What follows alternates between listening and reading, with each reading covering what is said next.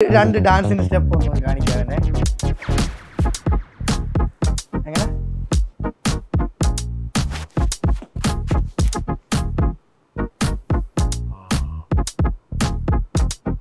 ശരിയാണോ? അജിനൻ നമ്മെടുക്കാൻ സമൂഹത്തിലോ മാന്യൻ സത്യത്തിലോ അവനൊരു പുറംപോക്ക് ഭൂമി. തീർച്ചയായിട്ടും ഇല്ലില്ല. മദ്യം ഇല്ല. ഇല്ല. എന്നെ കണ്ടാ തോന്നുമോ? കണ്ട നല്ല മദ്യപാനിയാന്ന് തെറ്റിൽ എഴുതിയിട്ടുണ്ട്. 13 വയസ്സുള്ള കൊച്ചിനെ എൻ്റെ മുമ്പിൽ വെച്ചാണ് ആളുടെ അപ്പൻ തെറുത്ത് കൈ കൊടുക്കണത്. ഞാൻ അപ്പനോട് നോക്കി ഇത്ര പറഞ്ഞെല്ലാം കഴിയപ്പോ എനിക്ക് ജനിക്കാത്ത പോയാൽ നിങ്ങൾ പോലീസൊക്കെ പിടിക്കുമ്പോ അമ്മയും പപ്പയൊക്കെ വിഷമമായിരുന്നോ? ഇല്ലാതെ കൈ ഒടിച്ചിരിക്കായിരുന്നു. ചില ദിവസമൊക്കെ വെച്ച് ഭക്ഷണമൊന്നും കഴിക്കാണ്ടാവുള്ളൂ. എന്നാലും അപ്പനും എങ്ങനെയെങ്കിലും കഷ്ടപ്പെട്ട് ഒരു പീസ് ബ്രെഡെങ്കിലും കൊണ്ടുവന്ന് ഞങ്ങൾക്ക് വരും. എന്നിട്ട് അവര് പറഞ്ഞെന്താ ചോദിക്കുമ്പോൾ ഞങ്ങൾ കഴിച്ചു.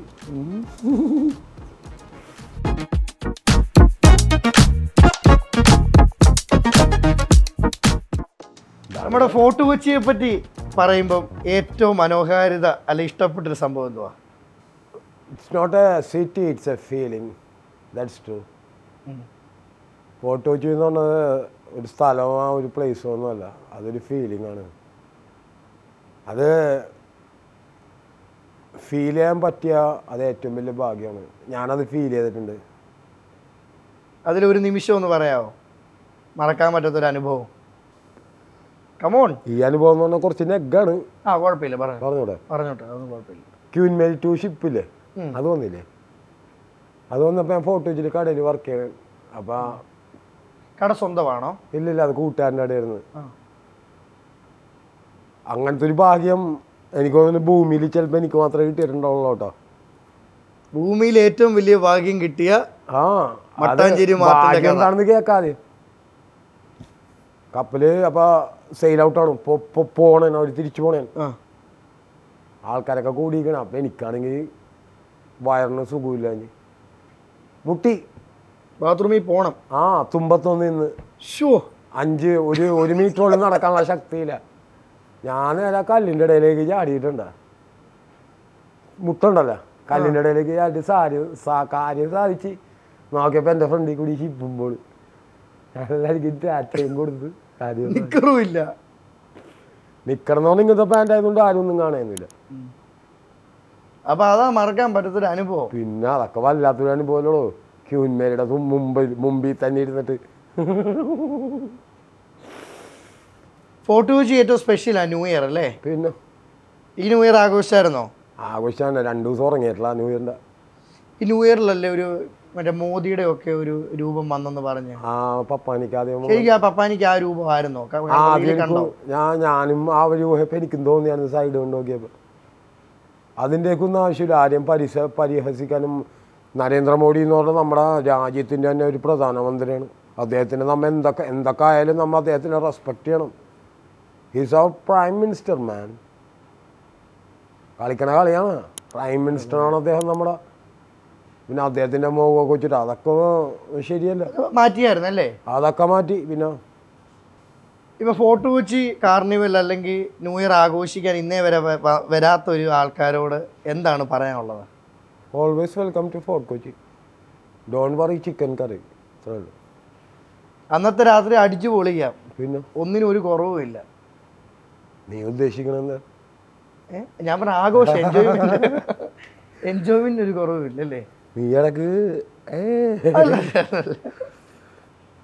സ്നേഹിക്കാൻ അറിയാവുന്നൊരു മനസ്സാണ് മട്ടാഞ്ചേരി മാർട്ടിൻ്റെ മനസ്സ്. ഇപ്പം പറഞ്ഞല്ലോ സീക്രട്ടേജന്റ് റിയാക്റ്റും വീഡിയോ ചെയ്തു, അവൻ എനിക്ക് ഇഷ്ടമല്ല, എനിക്ക് കാണിക്കാനുള്ള സിമ്പിൾ ഇതാണെന്നൊക്കെ പറഞ്ഞു. അപ്പോൾ ഞാൻ ചോദിക്കുന്നത്, Mattancherry മാർട്ടിനൊരു YouTube channel തുടങ്ങത്തില്ല reaction video ചെയ്യാൻ? എന്തിനാണ് മറ്റുള്ളവരുടെ സങ്കടത്തിൽ പോയി റിയാക്ഷൻ ചെയ്തിട്ട് എനിക്ക് എന്ത് കിട്ടാനാണ്? എനിക്ക് ചിലപ്പോൾ കുറേ പൈസ കിട്ടും. അതിൽ തകരണം അവൻ്റെ കുടുംബമാണ്, അവൻ്റെ മനസ്സാണ്. മറ്റുള്ളവരെ എടുക്കണ്ട. ഇപ്പം ഏറ്റവും ഉദാഹരണം, മച്ചാൻ തന്നെ ജയിലിൽ പോയി പറഞ്ഞ ചീരയുടെ കേസുണ്ടല്ലോ, അത് നല്ല രീതിയിൽ വൈറലായി. അങ്ങനെ നമ്മുടെ ഇതെന്തിനാ മറ്റുള്ളവർക്ക് വിൽക്കുന്നേ? അങ്ങനെയാണ് സ്വന്തമായിട്ട് തുടങ്ങി, അതൊരു വരുമാനമല്ലേ? എന്തിനാണ്? എനിക്ക് അങ്ങനത്തെ വരുമാനത്തിനോട് താല്പര്യമില്ല. അങ്ങനെ വരുമാനം എനിക്ക് ട്രാൻസ്ജെൻഡറായിട്ട് സൗത്ത് വാലത്തിൻ്റെ അവിടെ പോയി നിന്നാൽ പോലെ അതും വരുമാനമല്ലേ. എന്തിനാടാ? ഞാൻ പൈസ കുറേ പോണ മനുഷ്യനൊന്നുമല്ല. എനിക്കതിൻ്റെ ആവശ്യമില്ല. ഇപ്പം നിലവിൽ ജോലിയുണ്ടോ? ഇപ്പം നിലവിൽ ജോലി എന്ന് പറഞ്ഞാൽ എല്ലാ പണിക്കും പോകും. ഇടയ്ക്ക് KGF റോക്കി ബൈക്ക് വേണ്ടി വർക്ക് ചെയ്യും, വില കുറഞ്ഞ ഗോൾഡിന് വേണ്ടി. കക്കൂസ ക്ലീൻ ചെയ്യിങ്ങനെ, അതിനും പോകും. അതിനൊന്നും ഒരു നാണം കേടുമില്ല. എന്തിനു ഞാൻ അധ്വാനിക്കുന്നു, എനിക്ക് അതിന്റെ പൈസ കിട്ടും. ചോദിക്കട്ടെ, എല്ലാ പണിയും എടുക്കണ എന്തിനാണ്? നീ ഭക്ഷണം കഴിക്കാനാണ്. കളക്ടർ പണിയെടുക്കണേ ഭക്ഷണം കഴിക്കാനാണ്, കൂലിപ്പണിക്കാരൻ പണിയെടുക്കണേ ഭക്ഷണം കഴിക്കാനാണ്.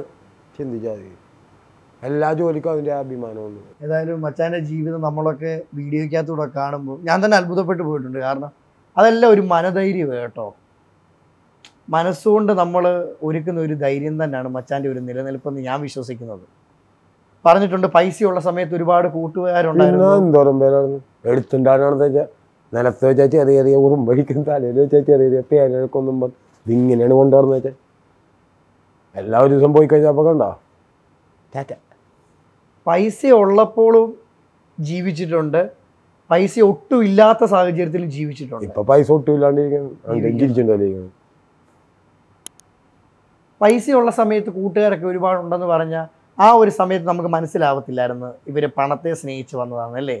അത് റിയലായിട്ട് മനസ്സിലായ സമയം എപ്പോഴായിരുന്നു? ആഫ്റ്റർ ദ ആക്സിഡന്റിന് ശേഷം. അന്ന് പോയ കൂട്ടുകാരൊക്കെ ഇപ്പം കാണുന്നുണ്ടോ? അവരെയൊക്കെ കാണുന്നുണ്ട്. അപ്പൊ അവരോട് പറയുന്നത് എന്തോ ഒരു ചിരി. ഒരു ചിരിയല്ല, ഞാനിപ്പോഴും ചിരിക്കുമല്ലോ കാണുമ്പോൾ. പുഞ്ചിരി നമ്മുടെ മെയിൻ ആയില്ലേ? because you know why I keep smiling always. I know what is pain and I know what is life. That's why I keep smiling, you know. എനിക്ക് വേദന എന്താണെന്നറിയാം, ജീവിതം എന്താണെന്നറിയാം.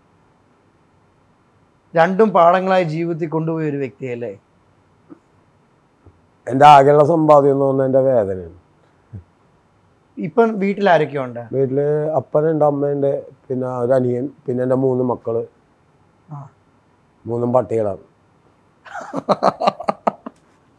എൻ്റെ മച്ചാനെ, നമ്മുടെ ഡെയിൻ്റെ ആ ഷോയ്ക്കകത്ത് പറയുന്നുണ്ട് പേളിമാനിയോട് അല്ലേ? പേളിമാനിക്കും കൊടുത്തായിരുന്നു, ഇപ്പം മച്ചാനും കിട്ടി, ഇന്ന് എനിക്കും കിട്ടി. സെയിം ടൈം ഫേസി കരച്ചിലും കലിപ്പും വരുത്താൻ പറ്റുമോ?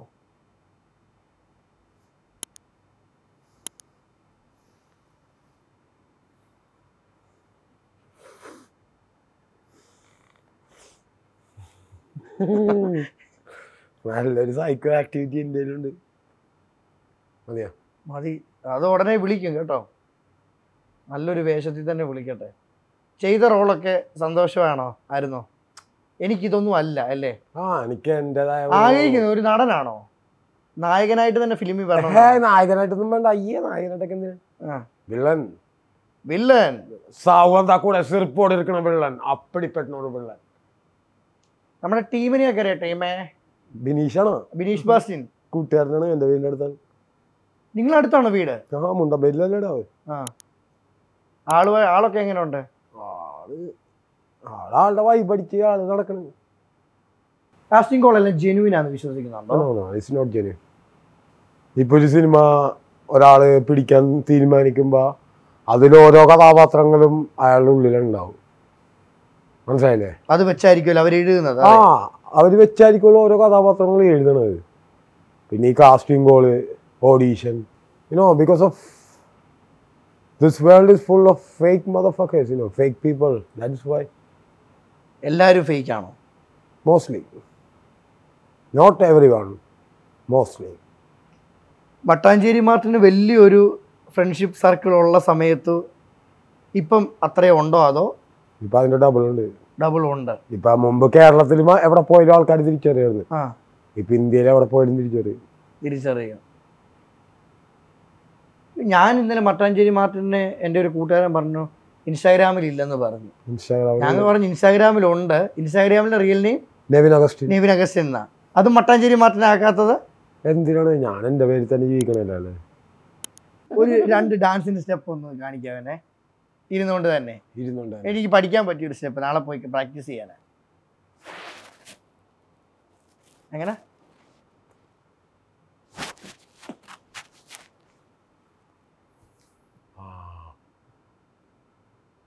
ശരിയാണോ? ഇനിങ്ങനെ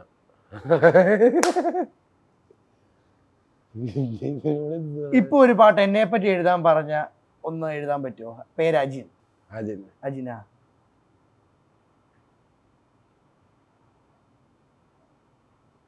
അജിനൻ നമ്മെടുക്കൻ സമൂഹത്തിലോ മാന്യൻ സത്യത്തിലോ അവനൊരു പുറംപോക്ക് ഭൂമി. രാജ്യം എഴുതേണ്ട. അപ്പൊ ഒരു നടനായാലും ഒരു എഴുത്തുകാരനായാലും ആവും ജീവിതത്തിൽ.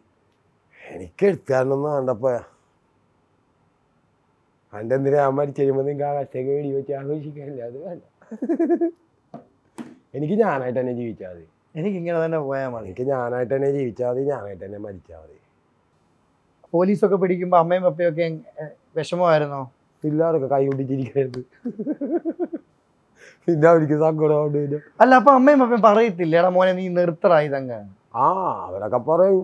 അവര് പറയുമ്പോ എനിക്ക് തോന്നണം അവരുടെ വിവരമില്ലായ്മ കൊണ്ടാണ് അവര് പറയണത്. എന്നാലും അതൊന്നും ഓർത്തേ, അത്രയും നമ്മളെ വളർത്തി വലുതാക്കിയ മാതാപിതാക്കള് പറയില്ല. അത് അവരുടെ കഞ്ചാവ് എന്താന്ന് അവർക്ക് അറിയില്ല.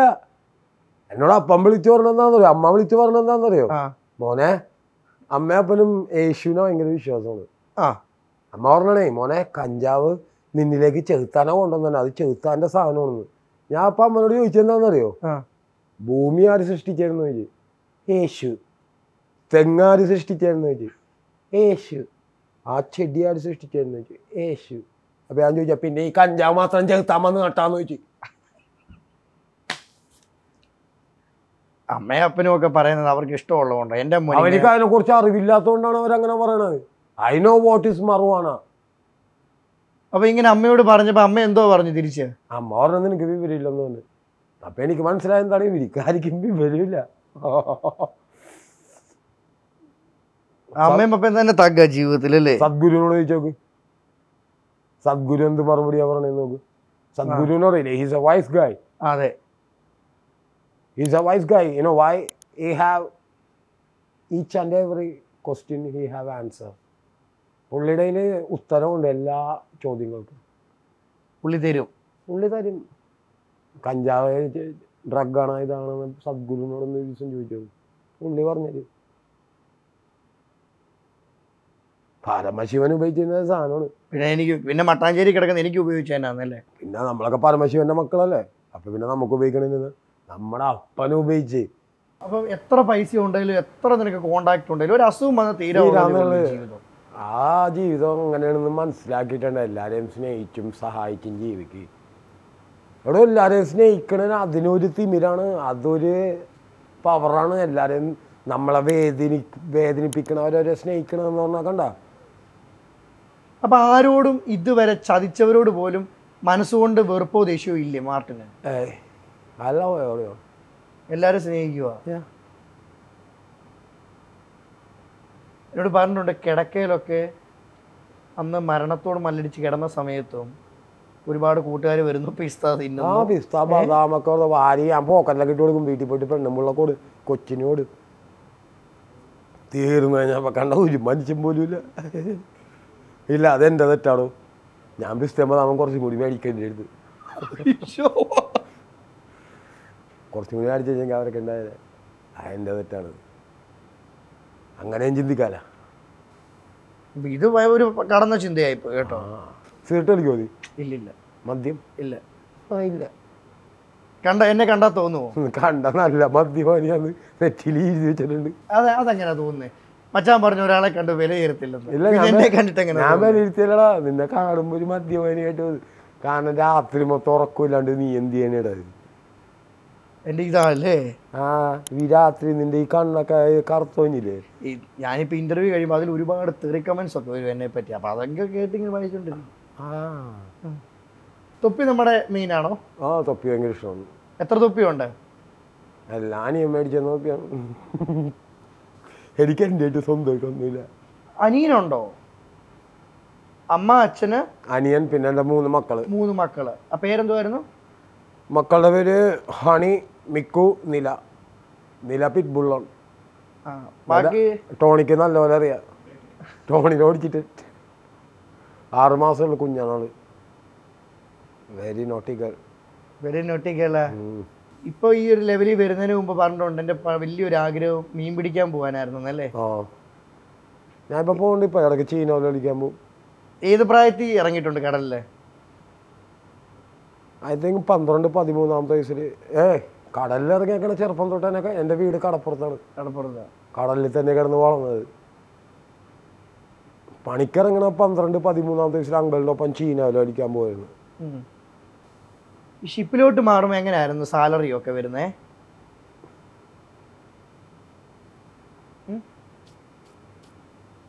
ചുമന്നുണ്ടോ? നല്ല സാലറി ആയിരുന്നു. നല്ല സാലറി ആയിരുന്നു. എനിക്ക് 8 years ബാക്ക് ആക്സിഡന്റ് വരുന്ന ടൈമിന് മൈ ബേസിക് സാലറി $2,000. ഓ, അതായത് 1,50,000 ആ കാലത്തല്ലേ? $2,000. അന്ന് ആക്സിഡന്റ് വന്നില്ലായിരുന്നെങ്കിൽ ഇന്ന് മട്ടാഞ്ചേരി മാർട്ടിൻ കപ്പലിനകത്തൊക്കെ ഇരുന്ന് 1.5 ലക്ഷം ഒക്കെ മേടിച്ച് ഇങ്ങനെ അടിപൊളിയായിട്ട് പോയേനെ അല്ലേ? ഇപ്പോൾ അടിപൊളിക്കൊന്നും കുറവില്ല. 1.5 ലക്ഷം ഒന്നല്ല, അന്ന് ഈ ടൈമിന് എനിക്കൊരു 3-4 ലക്ഷം രൂപ സാലറി ആയിരുന്നു ആയേനെ. അന്നൊക്കെ കിട്ടിയ പൈസ എന്തി? എല്ലാം അടിച്ചു പൊളിച്ച് കളഞ്ഞോ? വീട്ടിലൊക്കെ കടം ഉണ്ടായിടാവേ. കടം പെരുകിയിട്ടാണ് വീടൊക്കെ വിറ്റത്. അപ്പോഴാണ് എൻ്റെ ആക്സിഡൻറ്റും പറ്റി. ഞാൻ പണത്തിനെ സ്നേഹിച്ചിട്ടില്ല, പണത്തിൻ്റെ പുറകെ പോയിട്ടില്ല. ആ വീഡിയോ കണ്ടിട്ട് എനിക്ക് ഏറ്റവും മനസ്സിൽ തട്ടിയ ഒരു വാക്കുണ്ട്. ഏതാ? എനിക്ക് ജോലിക്ക് പോകാനൊന്നും ഇഷ്ടമില്ല, എനിക്ക് മീൻ പിടിച്ചിങ്ങനെ നടക്കണം, എനിക്ക് ആ ജോലി നാളെ ജോയിൻ ചെയ്യാൻ പറഞ്ഞപ്പോൾ തന്നെ താല്പര്യമില്ലായിരുന്നു. പക്ഷേ എൻ്റെ അമ്മയുടെ അപ്പൻ്റെ മുഖത്തൊരു സന്തോഷമുണ്ടെന്ന്. That's why. കാരണം അവരെങ്ങനെ ഞങ്ങളെ വളർത്തിയെന്ന് ഞങ്ങൾക്ക് അറിയാമേ. ചില ദിവസമൊക്കെ ഇപ്പോൾ വീട്ടിൽ ഭക്ഷണമൊന്നും കഴിക്കാണ്ടാവുള്ളൂ. എന്നാലും അപ്പനും അമ്മയും എങ്ങനെയെങ്കിലും കഷ്ടപ്പെട്ട് ഒരു പീസ് ബ്രെഡെങ്കിലും കൊണ്ടുവന്ന് ഞങ്ങൾക്ക് വരും. അവർ കഴിക്കില്ല, അവർ വെള്ളം കുടിക്കും. എന്നിട്ട് അവർ പറഞ്ഞെന്താ ചോദിക്കുമ്പോൾ ഞങ്ങൾ കഴിച്ച്.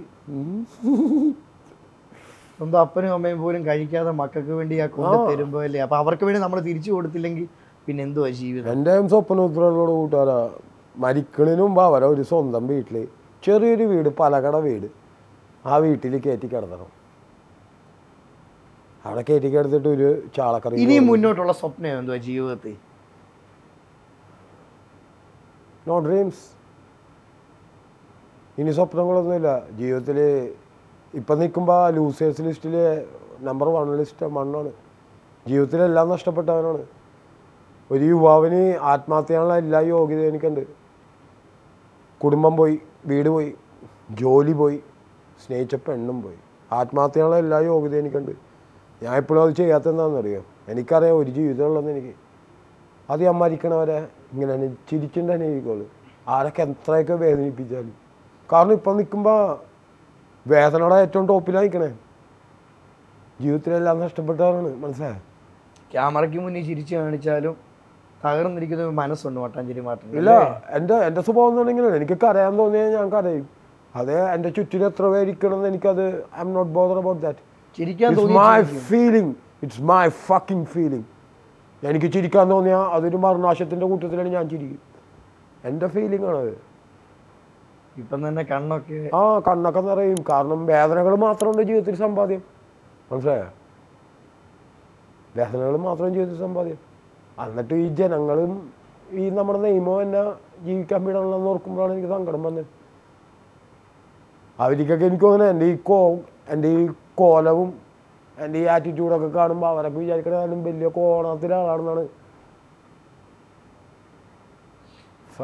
ഇപ്പം ഇത്രയൊക്കെ നഷ്ടങ്ങൾ സംഭവിച്ചിട്ടും പറഞ്ഞൊരു വാക്കുണ്ട്, ജീവിതം ഒന്നേ ഉള്ളൂ, അതുകൊണ്ട് ഞാൻ മരിക്കുന്നില്ല. ഒരുപാട് ആളുകൾ എന്നെ പെണ്ണ് തേച്ചിട്ട് പോയെന്ന് പറഞ്ഞതും, അല്ലെങ്കിൽ നിസ്സാര കാര്യത്തിന് ഒരു കയറെ മരിക്കുന്നൊരവസ്ഥ നമ്മുടെ ഈ കാലഘട്ടത്തിൽ വരുമോ? ശരിക്കും അതിൽ ആ ഒരു കാര്യമൊക്കെ നോക്കുമ്പോൾ മച്ചാനൊരു മാതൃക തന്നെ കേട്ടോ. ഞാൻ അവരോടൊക്കെ പറയും, ആത്മഹത്യ ചെയ്തിട്ടുണ്ടെങ്കിൽ ഹീസ് എ ലൂസർ. എന്തൊക്കെ വന്നാലും ചിരിച്ചുണ്ട് നേരിട്. എന്തൊക്കെ വന്നാലും ചിരിച്ചുണ്ട് നേരിട്.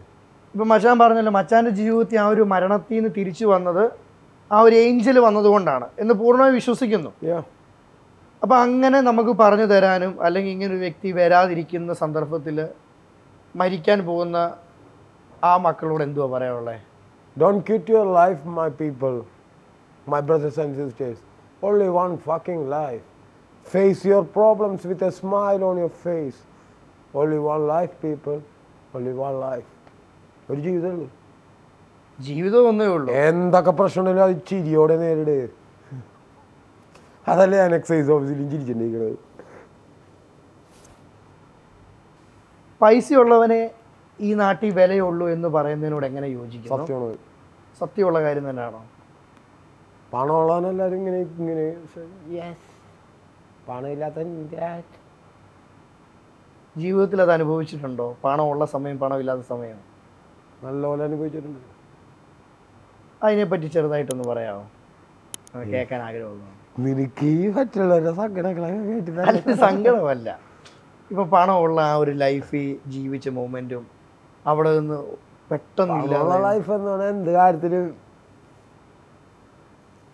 ഷിപ്പിലായിരുന്നപ്പോൾ എല്ലാ മാസവും നല്ല സാലറി, എന്തെങ്കിലും കാര്യം മുതൽ nothing I have money.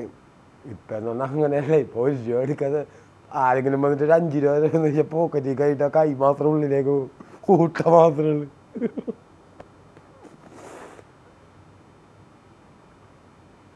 Money is the leader of all devils. Only people cheat for money, only people kill for money. Money is the leader of all devils. ഒരുപാട് ആളുകൾ മനുഷ്യരെ വിലയിരുത്തുന്നത് തന്നെ പണം വെച്ചാൽ അല്ലേ? അപ്പം നമ്മളിപ്പോൾ ഒരു ആവശ്യത്തിനൊക്കെ എവിടെയെങ്കിലും ഓഫീസിലോ പോകുമ്പം ഒരു കുറച്ച് ചുരുട്ടി കൊടുത്താൽ അല്ലേ അവൻ്റെ വാക്കിനായിരിക്കും അവിടെ വില. പിന്നെ അവനവിടെ രാജാവായിരിക്കും. ഇനി ആ ഒരു പണക്കാരനായിട്ട് തിരിച്ച് ജീവിതത്തിൽ പോകണമെന്നുണ്ടോ, അതോ ഇപ്പം പോകുന്ന ലൈഫ് എനിക്ക് പോയാൽ മതിയോ? എനിക്ക് ഇങ്ങനെ തന്നെ ജീവിച്ചാൽ മതി മരണം വരെ. ഒരു പാട്ടുകൂടെ ഒന്ന് പാടിക്കുമെന്ന്. നിനക്ക് ഉറക്കം പറ്റുണ്ടെന്ന് ഇല്ലല്ലോ. അയ്യോ, സംസാരിച്ചിരിക്കാൻ എനിക്ക് സന്തോഷമുള്ളൂ. ओ मेरी प्यार के वजह से मैं मर जाऊँ भगवान, सपना के वजह से मैं जीता हूँ भगवान. ओ मेरी पूरा जिंदगी दर्द ने पकड़ा, दर्द ने खाया, दर्द से रोया, मैंने रोया, रोस रोस रोया, मैंने रोया, रोस रोस रोया. അപ്പം കണ്ടതിലൊക്കെ ഒരുപാട് സന്തോഷം. ജീവിതത്തിൽ ആഗ്രഹിച്ചതുപോലെ തന്നെ സിനിമയിൽ കയറാൻ പറ്റട്ടെ ഉടനെ. ഈ ഒരു ഇൻ്റർവ്യൂ ലോകം മുഴുവൻ കാണട്ടെ. ആ ഡാൻസ് ഒന്ന് നമുക്ക് അടിപൊളിയായിട്ടൊന്ന് കളിക്കാം പ്ലീസ്. ഡാൻസ് വേണ്ടോ? ഡാൻസ് വേണം. നല്ലൊരു സ്റ്റെപ്പ്. ഇവിടെ അല്ല, സ്പേസ് ഉണ്ടല്ലോ അല്ലേ? നല്ലൊരു സ്റ്റെപ്പ്. ഞാൻ വേണമെങ്കിൽ ഇടയ്ക്ക് കളിക്കണോ? അപ്പം മച്ചാനെ കണ്ടതിലൊക്കെ ഒരുപാട് സന്തോഷം. ഇനി ഈ മുഖം മറക്കല്ലേ? ഇനി മറക്കൂല. ഇനി അവിടെ വെച്ചാൽ അപ്പം ഓക്കെ. ഓക്കെ.